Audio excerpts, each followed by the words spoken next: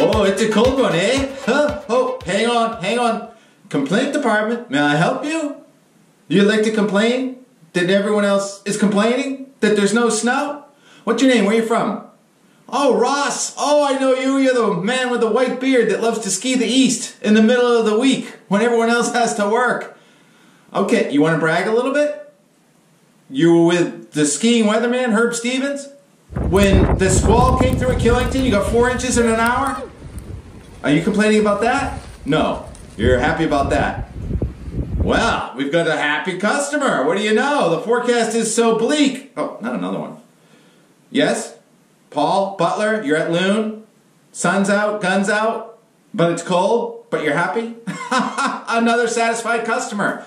Just up the road at Mount Washington. It's a Bluebird Thursday. It's freezing outside. Mount Washington has had 136 inches of snow this season, 20 inches this year. It's been snowing 2 to 4 inches a day this year. The pendulum has to swing. This is our weekend to take down the Christmas stuff and get a little gardening done perhaps. The Saturday weather map is not too promising. Friday looks fine. Here's Saturday. Low pressure up the Mississippi Valley. It's gonna end up a little bit wet. It's not a washout on Saturday. More northern New York, southeastern Canada, and far northern New England. A little wet Saturday, but Saturday night, it is a wild one. There's going to be colder air undercutting warmer air in northernmost New England, much of northern New York, and especially Maine, Sugarloaf points north into Quebec. A freezing rain event is likely. It could be strong to severe, mostly north of the resorts.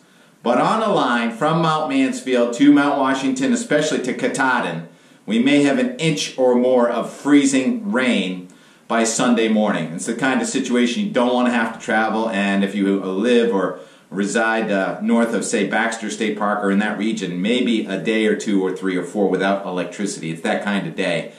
But every time it does get warm this year, you know, usually we get a system like that comes in on the Christmas, New Year's vacation. So we're happy. We're going to get that out of our way before the next holiday cycle comes in, middle of June, January into February. There's plenty of cold in Canada, and that's the problem. That high-pressure system coming into Ontario, lots of low-level cold. And that's going to clear out Sunday afternoon. It's much better. Monday, we're kind of seasonable, not bad. And then Tuesday and Wednesday, we're going to start the cycle over. I think we're going to resume our 2 to 4 inches a day of snow, on and off snow next week. And there could be another warm storm, but any warm storm like this one is going to be preceded by some snow and have snow and or ice on the backside. You know our logo, born from ice. And after the credits, listen carefully. No matter how much snow you get, underneath there's that little sound. And we'll have more of that sound. No complaints allowed. We'll see you on the slopes.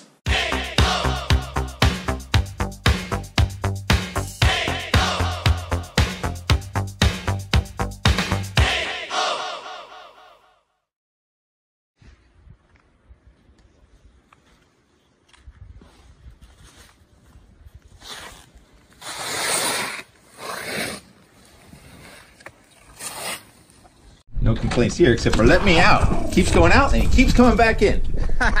We actually have a little bit of snow on the ground here. And the sun is out. What are you doing, Max? What are you doing? Hamming up for the camera. Yeah, always a happy dog. Why is the hair on the back of his neck standing up? Because he thinks that there's a greyhound or something out here.